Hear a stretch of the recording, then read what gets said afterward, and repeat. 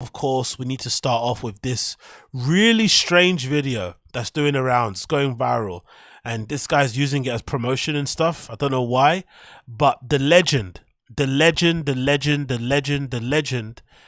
is Matt Rife has put together this pretty interesting clip taken from his latest show.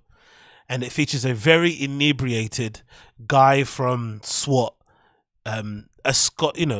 what, I don't know, assaulting him on stage. I don't know what he's doing, but let's play out this clip because this clip is pretty hilarious. I pulled it from TikTok, but let's see what you guys think about this, right? Matt Rife on stage, the guy who I think Brendan Schaub is funnier than, and I'll definitely die on that hill. I think Brendan Schaub is a far better stand-up than Matt Rife.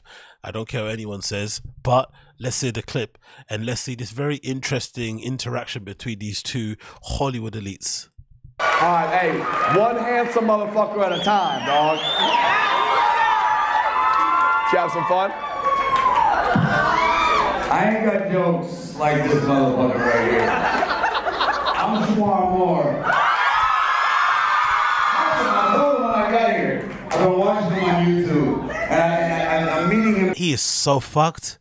And that's the thing about people that look like him, right? This Shemar Moore guy, right? He's the nigga from SWAT. I watch SWAT from time to time. It's fucking horrendous, right? It's really bad. Think of CSI, think of worse. That's what SWAT is. It's fucking horrible. And he plays this, you know, fucking Batman type figure in that in that show, right? He's got a bulletproof vest on with fucking no t-shirt underneath, like crazy guy. But he also keeps himself in very good nick. I think in general, right, people like this, I've always seen, I don't know if you guys agree with this, guys who really are in the gym, like legitimately in the gym, who work out a lot, take care of themselves, are always eating chicken and white rice and broccoli, drinking shakes, drinking egg yolks in the morning and stuff like crazy, running 10 miles a day, on it hard. Yeah, TRT, of course, included, a little bit sprinkling, maybe some acai bowls to keep them nice and lean. When they drink, they get so drunk so quickly. And that's a real telling part of me knowing that they're actually strict day to day. You can tell they're strict. Like when a guy actually goes to the gym and works out and actually is committed to making sure that he's always got six-pack abs when he's at 60, he has one beer, he has one tall boy, he has one mimosa, one caprina, one, you know, whatever, Moscow Mule, whatever. They get loopy so quickly. So I'm pretty sure this guy is only like a couple beers in and he's slurring, he's all over the place because Monday to Friday or Monday to Sunday, 6 months out of the year, he's only eating white rice, boiled chicken, broccoli with a bit of sriracha as he's like mayo, or sriracha's like his cheese. That's his treat. A little bit of sriracha or a couple of, you know, a bagel with like a, you know, some scrambled eggs on top. No egg yolks, only whites, like super clean. So that when they do eat, when they do drink something crazy and they go a bit off the rails, they go fucking loopy. They don't know what to do. This is exactly what you see here. He's absolutely fucked. For the first time tonight, I'm seeing him live in person, like a lot of us, I'm sure. For the first time, but I've been watching him, me and my girl, my baby mama. And my girl comes to me and she's like, Shemar, you're the sexiest motherfucker in the world. You're the father of my daughter, but I want to fuck Matt right. Huh? What? So now I understand. Now I understand Brendan's humor. I get it now. For a long period of time, Brendan Schaub and Brian Callen's humor, all the dick jokes, all the fucking of the men jokes, all the gay jokes, all the, you know, you're married and you got kids and children, but you're flipping, looking at pictures of fucking random Instagram models on a podcast that's viewed by hundreds and thousands, if not millions of people, and you're commenting lustfully on these people's pages and videos, not embarrassed, not shy, not a little bit cringed out by commenting on random people online. So all this sort of really, yeah, that's what I think. That's a word, 7. All this really juvenile, infantile stuff that you would have done when you was a kid. It's all making sense now. This is what they all do. They all do it. This is what they all do. And it's hella cringe. I'm not going to lie. Hella fucking cringe. Check this out. We gonna go meet the motherfucker, but you ain't gonna fuck. But the reason I'm here. Getting on stage and admitting your wife, girlfriend, baby mother, whoever wants to fuck the comedian on stage, like a bragging thing, is weird. What does that mean? Is he going to be in the corner jacking off? Is he going to be in the corner jacking off, strangling a cat? Is he going to be in the corner with the kid on his phone as they're both fucking? What is going on? Or Eddie D, this is Shemar Moore. He's an actor. He's in SWAT. Don't you guys know what SWAT is? Or am I going crazy? Don't you guys who know Shemar Moore is? Let's get up on here. I think it's Shemar Moore. That's it. Yeah, this guy. You don't know who this guy is? This actor? He used to be a video vixen. He used to be a male video vixen back in the day also. But he's in a TV series called SWAT. Oh yeah, he was on Criminal Minds also. This is the things he's been in. Look, TVs and shows. Let's see the TV shows. Let's see if you recognize him from here, Eddie D, and other people in the stream chat, if you recognize him. This is stuff he's been in. He's been in SWAT, Criminal Minds, Diary of a Mad Black Woman, Young and Restless, Sonic the Hedgehog 2.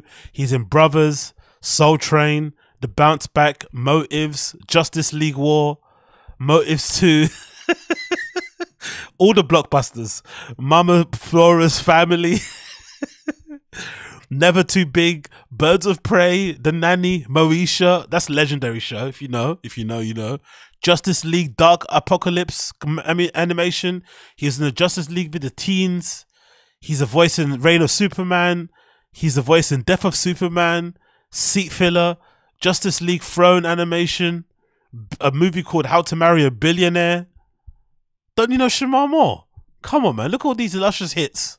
Some of these don't even have cover images. But he looks more, but I'm more familiar with him because of SWAT. I've been watching it recently because I had literally nothing to watch online, so don't judge me. But I've been watching this show called SWAT that he's in, where essentially he's, you know, the head of some SWAT division. It looks like that. He's got a dyed goatee and shit, and he looks like that. I've been watching this. That's why I'm more familiar with it. And the funny thing is, the funny thing about this is that, if I'm not mistaken, didn't SWAT get cancelled? So that might explain why he's getting so fucked up at a comedy show. I swear, yeah, say he got cancelled, yeah. So SWAT got cancelled. He assumed it was going to go on forever and ever, and he's probably really tight about it and pissed off and kind of drinking his, you know, drowning his sorrows with some booze. Hence why he got on stage with Matt Rife and tried to fuck him on stage. Makes all the sense now, doesn't it? Now it makes all the sense. It's because I like seeing motherfuckers win.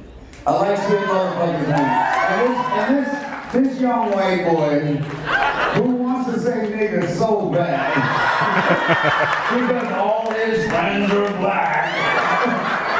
But he can't say it because he'll get canceled. But when he comes to my house, I'm going to say, get it out of your system. Nigga.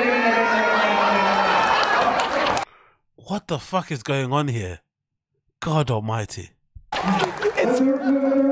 I'd rather listen to the Golden Hour. The reason I'm here is because I've never met this man. I just watched him on YouTube. And I was like, yo, this motherfucker's... First of all, going to a comedy club, heckling a comedian as a celebrity, then get on stage and taking the microphone out of the fucking mic stand and talking and having your moment in the flip on stage is such an actor thing to do. That is such a narcissistic, all the attention has to be on me type of view.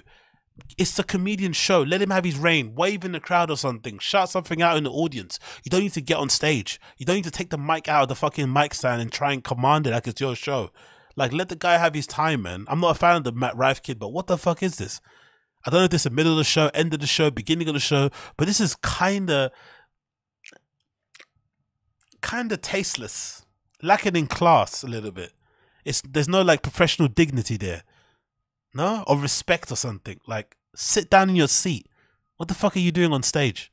I know I invited you here. Wave to the crowd. Show them your abs or something. Do a little fucking R&B dance. And then get back into the audience. Why are you giving us a fucking TED Talk? Funny. And he's pretty. And no, but like, pretty people ain't supposed to be funny. Kevin Hart is not pretty.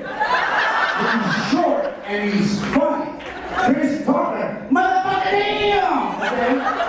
Dave Chappelle is rich as fuck. He's not pretty. True. I'm pretty, goddammit. I was when I'm getting a little older and I'm got broke foot, got pink shoes on. This motherfucker is pretty, but he's honest, he's real, and Nah. The moment he took the microphone out of the stand is when it all went to shit. You saw Matt Rife's face kind of change. Did you have some fun? See, he took command of the whole thing. He kind of alphaed him out a bit there, right? That's some real light-skinned boy energy. That's 30 years plus in the industry energy. Listen, boy. And plus, this is like his audience also, Shemar's audience. These are all these middle-aged women who are good, big fans of Matt Ryan, think he's cute.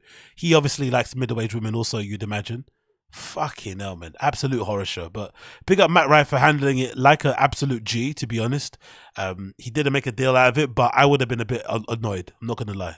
To have goateeless, sleeveless, skinny jean wearing Shemar Moore on the stage, getting in front of my audience, doing whatever he's doing is really strange, to be fair. He kind of dogged him out in a little bit, but, you know, he rode with it. He rode with it.